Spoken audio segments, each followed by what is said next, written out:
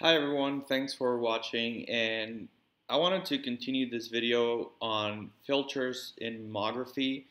And before we enter the specifics on this subject, I wanted to summarize and clarify that half value layers increase with more X-ray tube filtration, and the same is true with increases in KVP. Well, why is this important, you might ask? Why don't we just increase KVP and that way we achieve the desired increase in half value layers, because we already know that that decreases our radiation dose. However, the reason we gain a benefit in radiation dose and why people use half value layers to make sure that our X-ray beam is adequate is because we know we're filtering low energy X-rays. So we need to achieve that half value layer at the specified KVP. So all that is very specific in the regulations. And another example is that when you add the filter in whether it's mammography or diagnostic radiology, you're also not changing the KVP. So let's say we know we want to use the most penetrating X-ray, we want to use it at 100 kVps because we know we get a good contrast at that level. We don't want to you don't want to go higher with KVPs and sacrifice our optimal contrast. And the other option we have is to increase the average energy of our X-ray by adding filtration while keeping the KVP at the generator the same. So in essence, too much filtration would result in a degraded image quality because of high energy X-rays would produce lower or less subject contrast and more quantum scatter X-rays, which we talked about in prior videos. So we want to have just the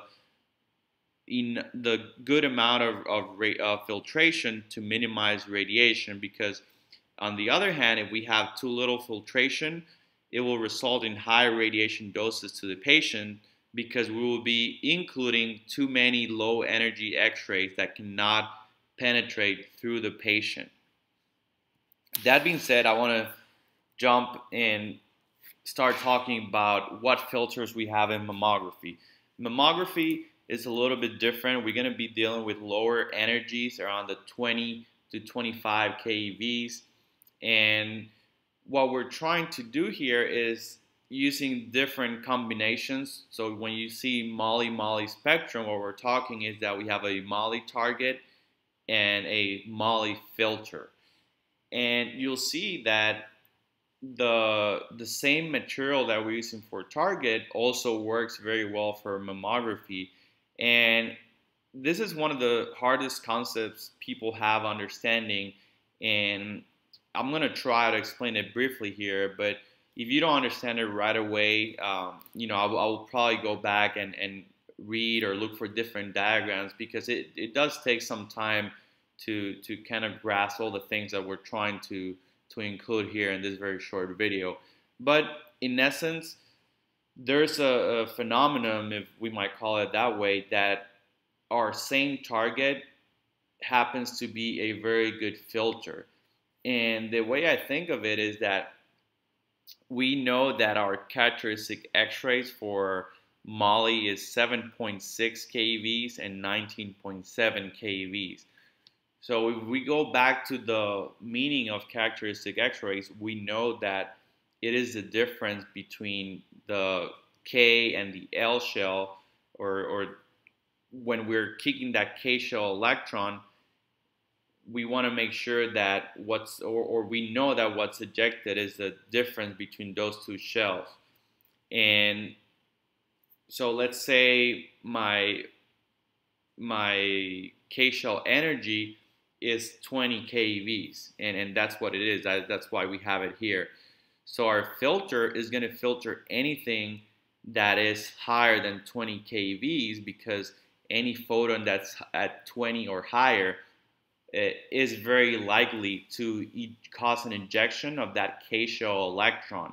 And when it reacts with the filter, that's exactly what it's doing. It's filtering because it's reacting with it. So that energy that's going past the past 20 keVs, that photon that's going past 20 keVs is never going to make it to the patient because it's reacting with the filter. And I hope that makes sense. And then you might ask me, well, why are the characteristic X-rays coming from the target lower? Well, the reason is they're generated through the same process. They're generated by having an electron, in this case, eject a 20 keV electron, and then the photon that's generated is the difference between those two. And in this case, it's going to be either 17.6 keV and 19.7 keV. So I hope that makes sense. And the other, we're going to compare different combinations of target and anodes that we use in mammography, and hopefully it'll kind of click and it'll make sense once we're done. The other thing I wanted to emphasize is that different from the filters we discussed on the previous video, on this one you can notice that now in this part we're focusing on filtering the higher energy X-rays. And although it's a different perspective in that sense, you're still trying to accomplish the same end goal, and that's to tailor your X-ray beam to perform whatever you need to do in your imaging.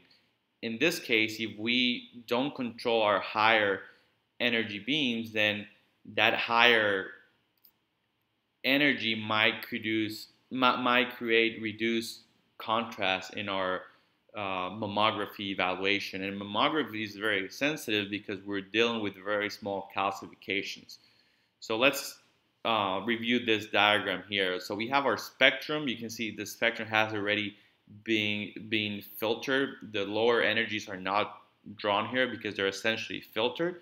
We have the main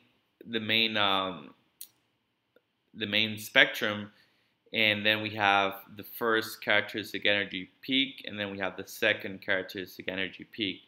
After that, we see that this triangle here is showing the additional filtering that's performed by having a Moly filter.